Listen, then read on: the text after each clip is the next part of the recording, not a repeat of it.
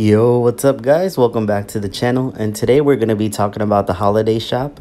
I wanted to make this video yesterday and upload it as soon as the reset happened, but I got a little bit busy and now it's better late than ever. We still have a couple of days to go. We're still going to be getting more presents. As you can see by the holiday rewards, we still got another 6 days to go.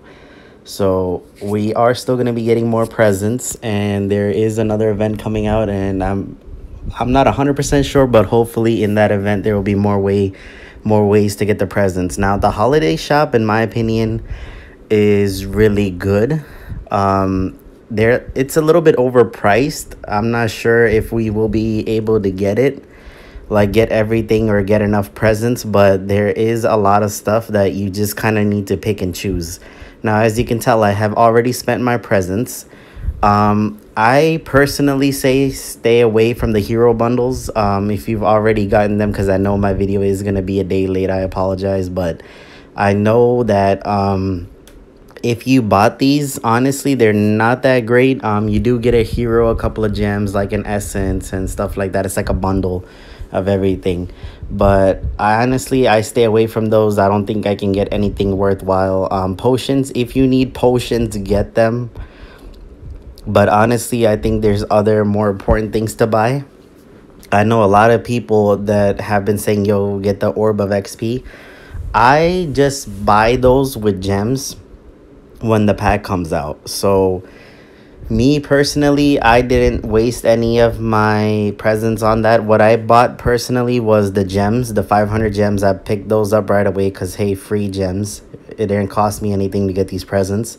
I picked up a couple of water essences. As you can tell, I really needed them because I'm like all out, because I've been trying to upgrade my Guild versus Guild Defender lineup. So I bought those, and I'm gonna be buying a couple of the Wisp shards when they come out, and that's pretty much all I've bought so far. The gems, I think I had like 1.2k presents, and I bought the gems and I bought a couple of essences and stuff like that. So my advice to you is, since there is a lot and I feel like it's a little bit overpriced, but I would focus on the stuff that you want or the stuff that you need. So if you're focusing on Guild versus Guild right now, try to get the Wisp and try to get the Wisp shards and try to get the essences if you need them. And if you are focusing on relics or you need the Orb of XPs, then pick those up. You know, they're really good. Get the 500 free gems. You might as well. I mean, I picked it up right away. That was the first thing I bought. And also, up top here, you will see like the holiday guild gifts. I already bought those, but you're gonna see like a weird coin and it says 1 next to it. Just tap it, you can buy it. You already have that coin. There's a lot of people that think, oh, you can pick those up. Pick those up and trade it with the guildmate. Swap it 5 for 5, and there you go. You got more presents and maybe like 2-3 gems, whatever comes in those guild gifts. So there you have it. My advice to you is gonna be, buy what you think you need. I wouldn't waste any presents on heroes or wardens or anything like that. These bundles, I would stay away. I've seen a lot of people post on Facebook and a couple of other places like Line app saying that they did not get anything good. They wasted a lot of those presents on those bundles and the wardens and the heroes and stuff like that. I would stay away, but hey, if you want to gamble or take a chance, it's up to you. But I would personally say focus on things that you are currently focusing on. If you're trying to get your Guild versus Guild Defender lineup, you know, focus on the card that you're trying to awaken and evolve and power up. So think of it, be smart about your decisions, basically. So that's my advice to you for the holiday shop. I do want to cover quickly the bounty hunter. And I do want to give a quick shout out. We were doing Guild versus Guild, and you know, we told them Merry Christmas and all that. Merry Christmas to everybody, by the way. Happy holidays. And I just woke up and I found Vespo. I'm sorry if I butchered your name. and they said to buy more videos, please. And I found that really cool, and I said, I will be making more videos soon, I promise. Thank you for this support. And he was like, thank you. So of course I am going to be making more videos. And I just found it funny because we won. And he's just like saying more videos. I found that really cool. Again, I really appreciate all the love and support you guys give me. So what I wanted to quickly touch upon is Bounty Hunter. Now, I don't really like Bounty Hunter personally, but I am going to give you guys a couple of tips. For your lineup, you want to use 4 times Bounty Hunters, and then depending on the event, it's possible to see, as you can see right here, there's a 10x, there's a 7x Bounty Hunter, and another card right here. I have this card personally too, and I have it up right now.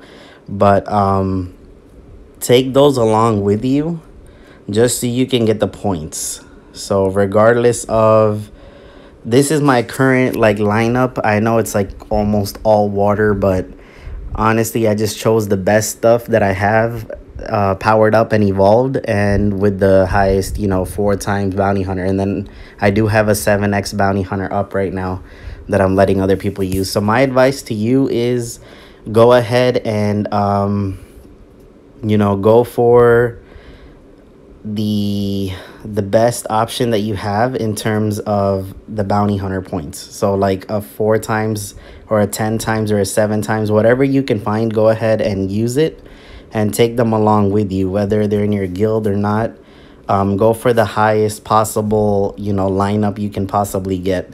That way you can maximize on those points, and just try to match everything and go through it. I haven't really been to the celestial floors yet, where I heard there's 5 stages, and the bosses are pretty hard and they pretty much one-shot you, because these guys are pretty weak. It's hard to build a nice Bounty Hunter deck. So what I recommend and what I've heard people doing is that they take the panda from another event, or the Frankenstein. They basically take a heavy hitting card with them, and they go ahead and use that to basically one shot, or almost try to one shot the boss, because they hit you with stacks of fury. And that's what people have been doing. So they'll go in with 4 Bounty Hunter cards, and then they'll add 1 or even 5 Bounty Hunter cards, and then they'll tag a friend along that has one of those powered up cards. And that's what I would recommend. That's what I would do as soon as I ever get there, if I ever get there, because I don't really do Bounty Hunter a lot. I don't really like it. It's just not my cup of tea. I just do the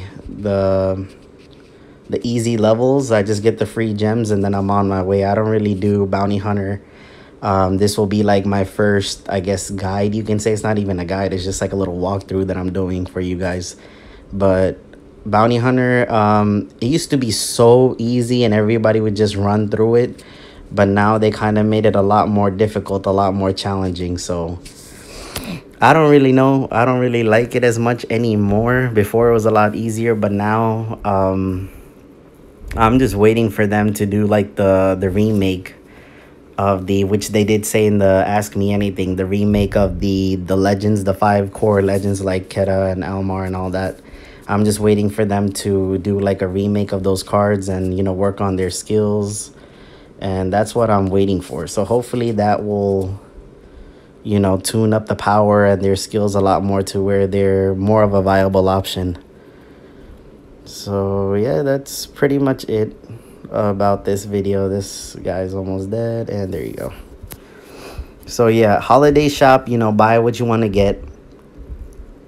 And Bounty Hunter, always try to have the maximum, times 4, times 10, times 7, whatever you're gonna do. Try to get the maximum amount of trophies. And don't forget collections.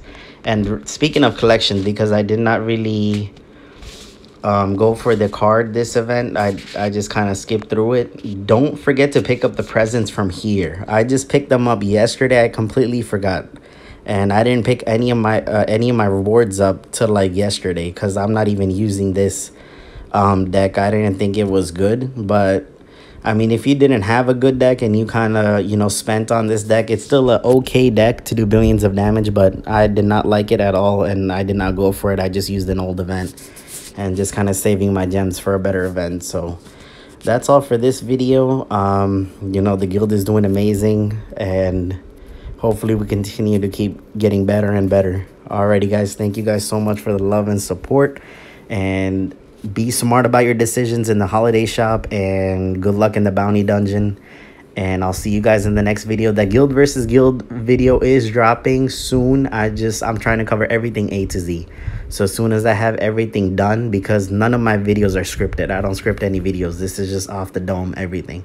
So as soon as I get that done, it'll be up on the channel. I'm just trying to make it the best guide I can possibly make. And that's all for this video. Hopefully I'll see you guys soon, tomorrow when the next event comes out, the next pack, and we'll, you know, take it from there. Alrighty, guys, thank you guys for the love and support. Thank you guys for almost 500 subscribers. You guys are incredible. You guys are just amazing. I'm literally nothing without you guys. Thank you guys so much, and I'll see you guys in the next video. Peace.